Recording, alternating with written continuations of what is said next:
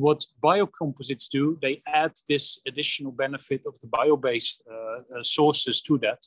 So you keep all the benefits of composite materials and you have the additional value of being bio-based, so therefore fully renewable. Climate protection and circular economy are becoming increasingly important for the building and construction industry. Load-bearing structures offer high potential in this respect, especially if they're made of renewable materials. And there's a highly innovative EU project. 3 bridges made of biocomposites are currently planned and built. One of the 30 partners in this project is FiberCore, and FiberCore has a lot of experience with fiber-reinforced polymer bridges. They have built around 1,000 bridges so far.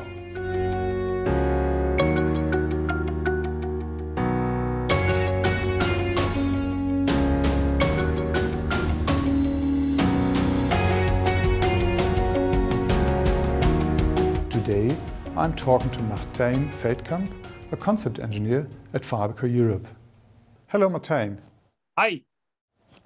Just tell me, what is the core business of FiberCore? At FiberCore, we built panels of fiber-reinforced polymers, and those panels, they are strong, they're lightweight, they're robust, but you can basically use them for anything. So you can build them like a bridge to become a bridge. Yeah? A bridge is a panel. You can build lock gates in the water, but you can also make airplane wings or rotor blades for wind turbines, or even parts of ships. It's all possible anywhere where you need lightweight structures. And what are you doing, the Smart Circular Bridge project?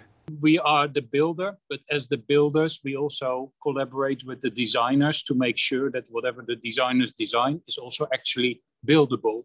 So the bridge is using flex fibers, and those flex fibers, they come as a fabric. So they need to be cut into shape, they need to be curved, they need to be folded, they need to be put into that structure. So we provide feedback, think along with the designers to make sure that the design is actually buildable. And what is the added value of using biocomposite materials in bridges? Composite structures in bridges have the advantage of being lightweight and have a long design life, so with requiring very little maintenance, and of course they're strong.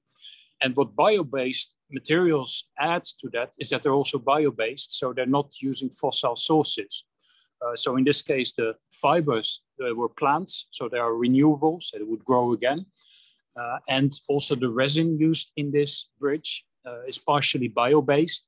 So that also is made from plant waste, so would also grow again and would replace fossil sources.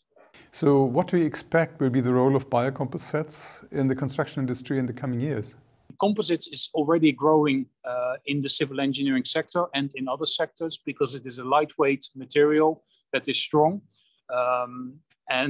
Making things more lightweight means that you need less energy to move them. So lighter cars, lighter airplanes, but also lighter bridges that require less foundations.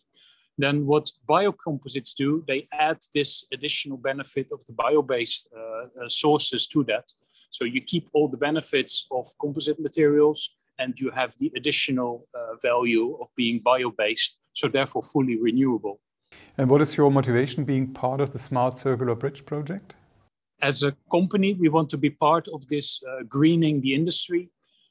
We want to show, we want to demonstrate, and we want to convince our clients, just as we convinced our clients that you can actually build bridges with composite materials. We also want to convince them and show them, and here's the proof, that you can build bio-based bridges for the future. Thank you, Martijn, for these insights, and have a good day. Great, thank you, Martin. See you in Rotterdam.